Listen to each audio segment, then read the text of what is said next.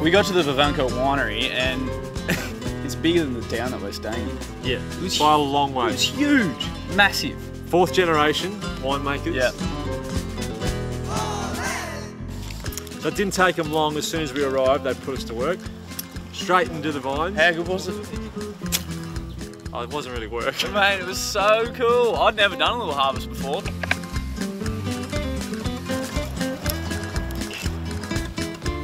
Mate, does it get any better than this? It actually feels like we're in a movie set. I didn't think you were going to be able to speak. I wasn't for a while. That grape was really, really good.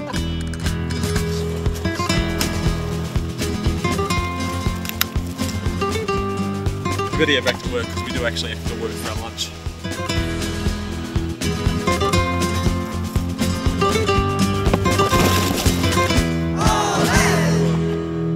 We've just picked a couple of baskets of grapes and we're going to do something that I've wanted to do for a long, long time. We're going old school.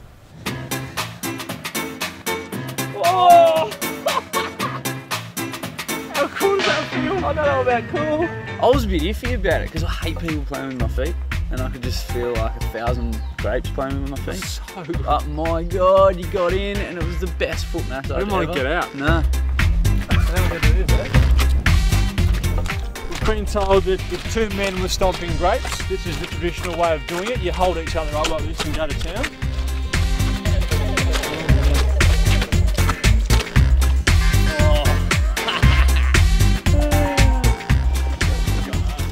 Now, I don't know if this is weird or not, but I've got a sudden sensation I want to taste it. Mate, it's not weird at all. We're not weird.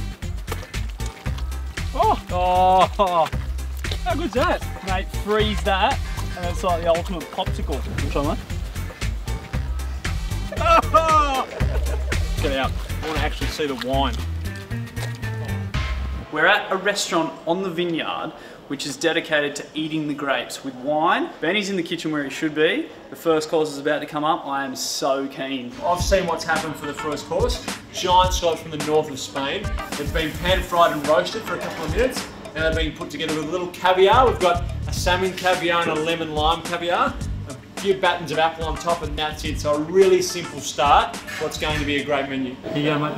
Hey, what have we got here? Mate, I've never smelt a scallop like that. The aroma coming off that is unbelievable. Mate, that caviar just takes it to a new level. The little lemon and lime caviar So good. is exactly what it needs. It's Scallops are sweet, so Yeah. you need that acidity to break through it. But how good was that lunch? The pairing of the wine with the food was special. It was outstanding. Oh, that's what I'm talking about. Muy bien, muy bien. Octopus. These aren't the babies, these are the real deal. I've been waiting to try this one for a long time. I think it's been twice cooked, so it's gonna be nice and tender.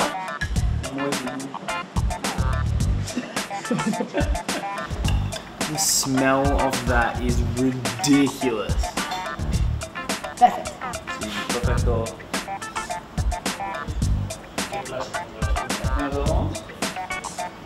Benny. Dish of the day right here, brother. okay, here we go. Oh, mate. So what are we drinking with it? Pair with a little rosé number. Rosé? Oh, yeah. Oh, yes. Oh yeah.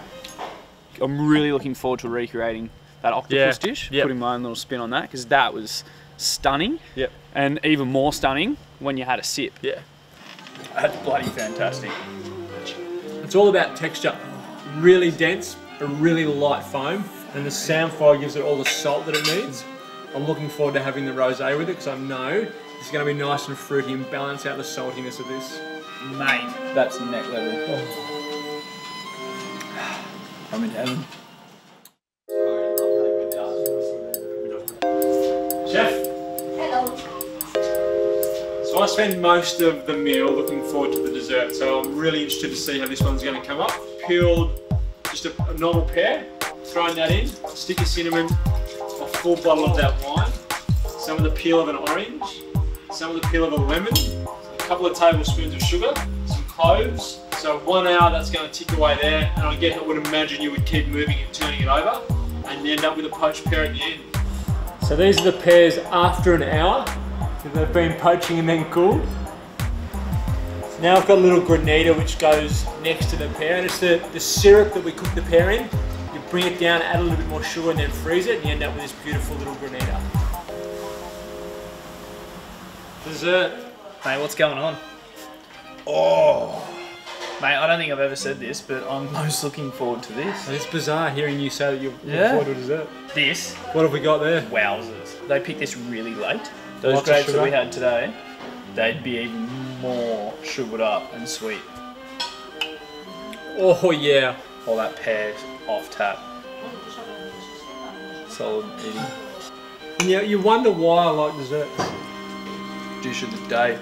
When you say the highlight of a dish was a dessert, you know it's a very good dessert. Because it was fresh. Yeah. There was 3 different ways of incorporating the wine, which I saw it was good. We've had some amazing courses matched with brilliant wine. If you've ever wondered why people pair food with wine, you now know why. We have had an amazing day. I think it's going to get better. We wandered through a museum which has 6,000 square meters of wine, paraphernalia, artifacts, history, the works. We had a 3,000-year-old wine jug, massive manual wine presses, a huge corkscrew collection, a working barrel room, and I think even a painting by some guy named Picasso. Who? Whoa, whoa, whoa, whoa. Is that a Picasso? No. We've had one of the best days I've ever had in my life. I'm glad I'm sharing it with you.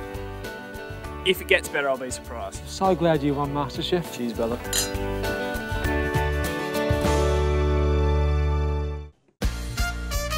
Hey, it's Andy. Here's an idea. Subscribe to my channel, watch my vids, cook my food, and repeat.